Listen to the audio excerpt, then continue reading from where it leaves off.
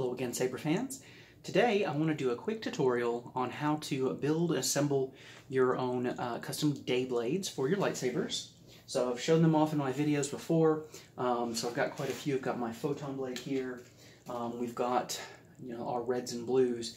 And I highly recommend ordering just the parts from the custom saber shop. So today we're actually going to do this yellow one. So I have just the empty tube and then the tip. And I'm going to show you how to kind of prep this and then add this cellophane. And so let me kind of step out here. So ideally you want a flat surface that's at least about 5 feet by however long your blade is. But with the work from home situation going on with COVID-19 right now, my kitchen table is being confiscated. So this is going to have to do. So I'm going to lay it out here and I'll show you what that looks like in just a moment. So the first thing that you'll need to do, or at least I recommend doing, is on the inner surface of your blade tip, you see where I've scratched that? Essentially, I just take my handy little hobby knife and just give little light scratches all around. And then you want to do that on the inside of your blade as well, just on the inside there, about as deep as your blade tip will go. And the reason you want to do that is because whatever heat adhesive that you use, I just use super glue, but I've heard some people will prefer the Gorilla Glue super glue. That actually works pretty well too. And there's two things that you need to do after that before you glue it. So the Custom Saber Shop tips, they've got this mirror, but there's also a film on the mirror which protects it until you're ready to actually glue it in. And I recommend removing that because even though it's a little clear film, it will diminish some of the light that gets reflected back. So you want to do that. The other thing that you want to do, especially if you cut this yourself, so for this particular blade I paid the extra 50 cents for them to cut it down to a 36-inch blade. Normally they are 40 inches long, and for most of my other blades I cut them myself. But what that does is it causes a lot of the little powder and shavings and things, because I just use a hacksaw to get into the blade. So you want to look down the blade and make sure that there's no little particles. And what I recommend is getting just kind of string. I just have some fishing line here with a screw tied onto it. On the other end I have some foam. You can use some material, preferably things that do not leave any particles themselves. So I don't recommend using paper towel, tissue paper, anything like that is going to leave little particles. But you just drop that in, shove that in right there, and then on the other end you just want to pull out your screw. You just pull that through. Now, if you're cutting it yourself, you may need to do this several times. I've even had to get this just a little damp and run it through a couple times to catch all of those. But since I actually paid the 50 cents to get this cut myself, it doesn't have any of those particles. That's actually the benefit, in my opinion, to actually doing that. So once you've got your scoring on both your blade and your blade tip, you've removed that film from the mirror, and then you've got the particles out of here, you want to glue that. So I'm going to do that real quick. And what I recommend, I'm actually going to do this just off camera, but you want to put the glue on the tip. You don't want to put the glue in here, because if you do this and some of it leaks, it's going to leak all the way down your blade, and you don't want that. So just put some on the inside of your tip and then cap it.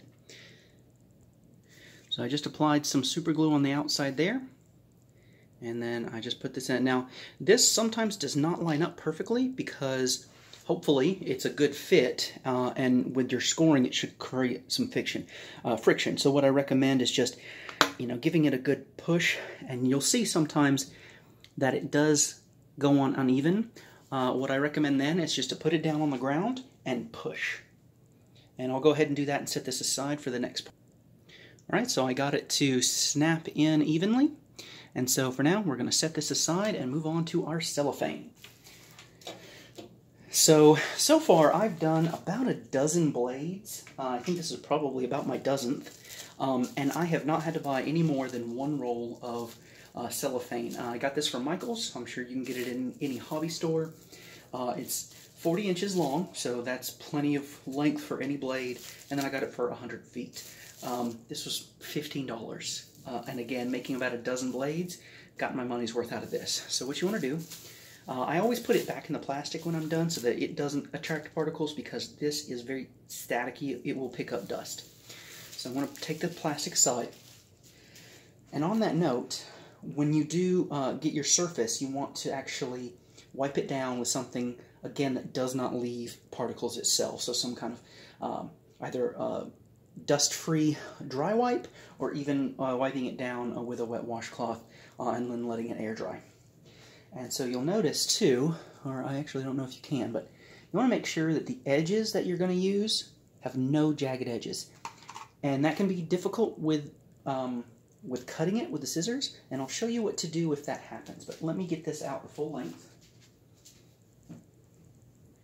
So I'm going to hop over this gap here. Just kind of stretch it over the 2 tables.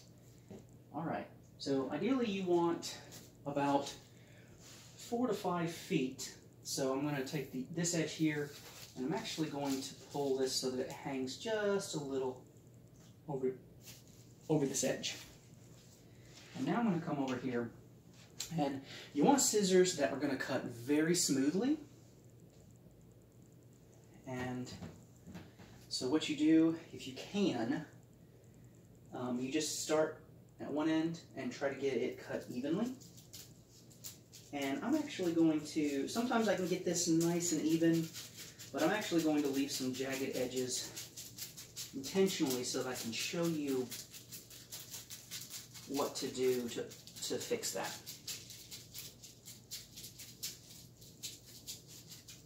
So the reason you don't want those jagged edges, so I'm not sure if you'll be able to see, I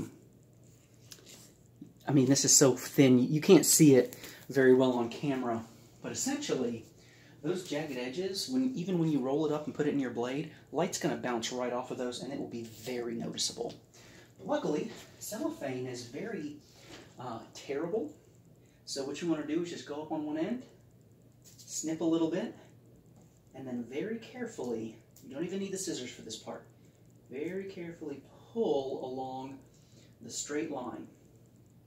And this might take some practice to do this. Like, for example, this little piece came off as I was going. So you just want to cut another thin piece. Again, we want to get this as straight as possible. And like I said, when you buy these in a roll, there's so much that you're going to have that you can do this, you can practice. You know, you don't have to worry about running out, especially if you're just going to do a few blades. Like I said, I've done a dozen. All right, so you see this is getting a nice even tear. No jagged edges. And then I'll just discard this extra. And now for the fun part. So I recommend getting probably a thicker dowel rod than this.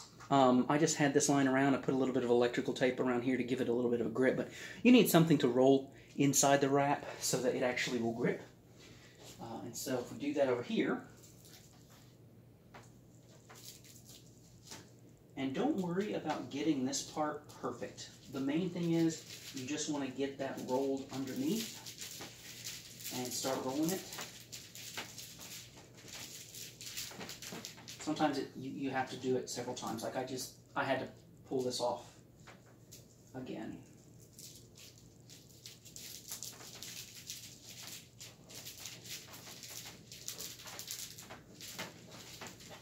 So once it starts to roll, I just take this out because it actually becomes more of a hindrance than anything else.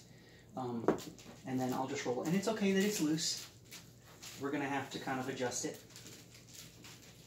The main thing is you want to get it nice and rolled.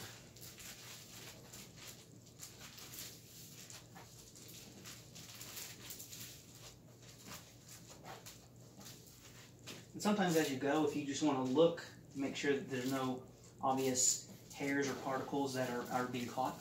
So now you got this big, fat, loose bit. So what you want to do now is you want to put your finger in here and just start rolling so that it will start rolling into itself. And you want to get a nice tight roll so that you can get it in the blade. This is going to take me a moment, so I'm going to cut.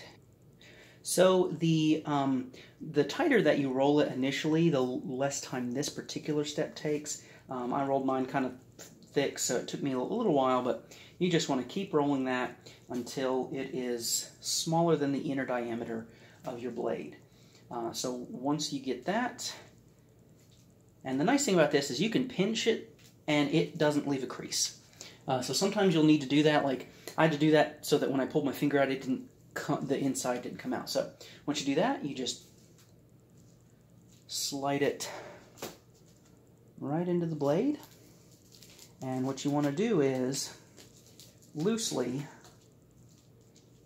get it all the way into the blade, all the way to the bottom of the tip. And sometimes what I do at this point, since it's not going all the way in, it's kind of getting crinkled, so you want to pull that out, kind of let it kind of do itself. So what I do is I just do that and tap it down. And it might take a while, but you need to do that until the top part's even. You see how that's not even? So let me work on that. So now that we have it flat and even, and it's all the way down to the tip, what you want to do is cut off this excess. And what I do is I pinch it right at where it's going to be, pinch, and I actually pull that out. And very carefully, with my other hand, I'll put my thumb right where I want to cut it. And then I just cut that excess off. And then again, to get it back down, you want to uncrinkle it and tap it down. And sometimes you might have just a little bit sticking out, but in this case, that was perfect. So it does go down a little bit. You could hot glue. I've actually got this red blade. I put a little bit of hot glue in there. I didn't hot glue the film itself. I was made sure not to do that, but it goes almost up to it so that the film doesn't come out on its own. I only did that on this one because I have it in an adapter so that this blade actually doesn't go all the way down to the LED. But for most blades, you don't need to worry about that. I don't recommend hot gluing because you want it to kind of stay loose and do that. And so that's our blade. And we've got our saber. Now the reason I went with yellow on this is because my son wants a yellow saber. We had been using color disc, which I've done another video on that. I think the color disc looks great, but we really wanted to have this. This almost looks gold. You know, I love this color, but we wanted to have that when his saber was off. And actually, even with the tri-white, it's a nice yellow in person. It's a slightly lime yellow, so we're probably still going to use the color disc, but it looks great. And that's my tutorial. I hope you guys enjoyed it, and happy sabering.